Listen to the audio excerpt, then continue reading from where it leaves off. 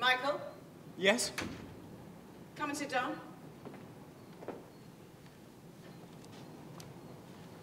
I wish I could read your mind. I don't think you'd like it if you could. I might and I might not.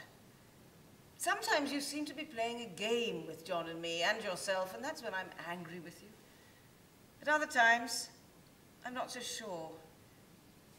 I don't want you to be unhappy, you know. Well, don't worry, I'm not. Yes, John says you're not too. He says you're enjoying every moment. Did he say that? Yes, he said he thought that you were play acting, and I must admit I agreed with him. Well, I might have been play acting sometimes, I don't know. Darling, there you are, you see? If I have, it's because I've had to. I mean, what chance have I got fighting a man like that on level terms? Why do you feel you have to fight him? Because I hate him. No, darling, you think he's a fascist, you think he's a crook and a swindler. I believe you even have a faint idea that he's a murderer. You think all sorts of ridiculous things about him. But you don't hate him. I hate him more than anything on earth.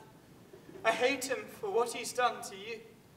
He's changed you, so you're no more like my mother than any one of 100 society women I could pick out for you any day of the week in the Dorchester.